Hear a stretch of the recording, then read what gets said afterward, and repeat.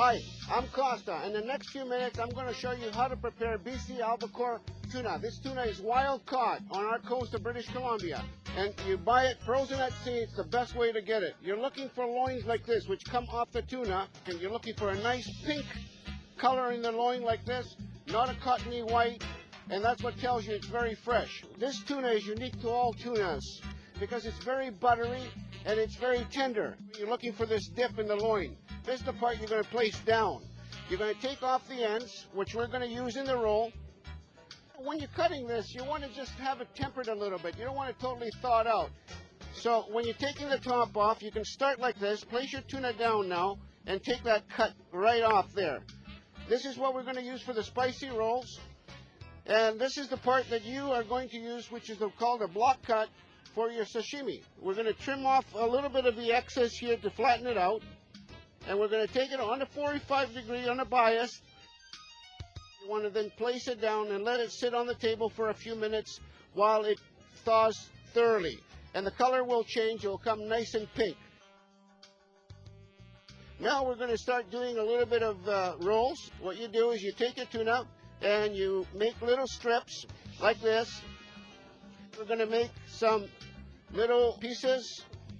Use a very sharp knife. You put that inside a bowl. You put your favorite hot sauce. This one happens to be mine. It's a Korean one. And then you put a couple of spoons of mayo. Mix this up. And that's your ingredients for the spicy roll. Make your rolls. Just place them on the plate and enjoy.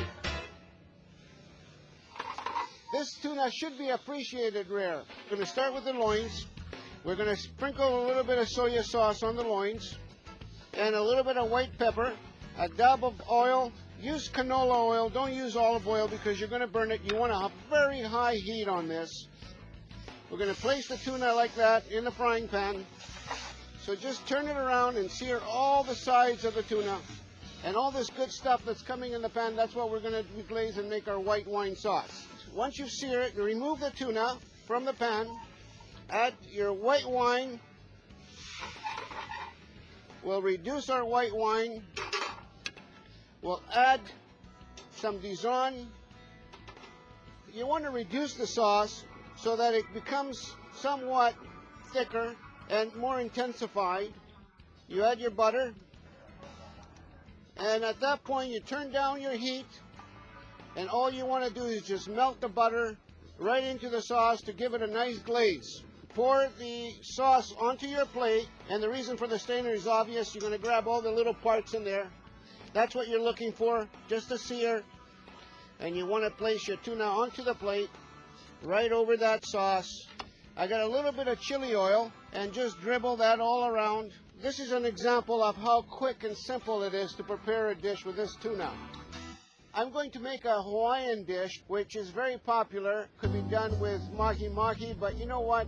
This particular tuna happens to be one of the greatest for it. I'm going to make some pieces. I'm going to mix salt into this recipe. Put it in the fridge for 20 minutes. Pull this out of the fridge. I'm going to put a little bit of sesame seed oil, some mirin, chili peppers, which I've chopped up. You can put more, you can put less. A little bit of ginger, a little bit of green onions, and a little bit of sesame seed. I'm going to add very little soy sauce just for color.